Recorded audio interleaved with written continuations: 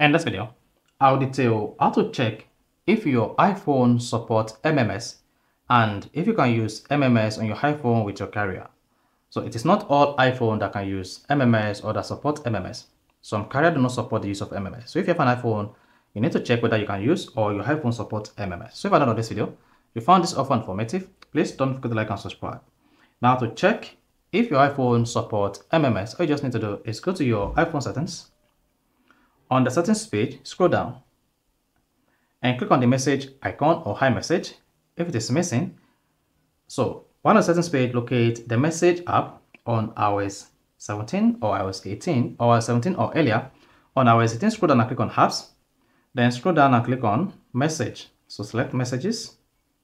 Now once you selected that, I want to scroll down until you get where you see send as text, message, show subject field, character count, and blocked contact.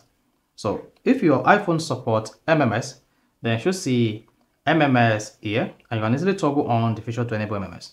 But if MMS is missing here, it implies that your carrier does not support MMS at the moment. So that's how you can easily check whether your carrier supports MMS on iPhone or not. So if you found this offer informative, please don't forget to like and subscribe.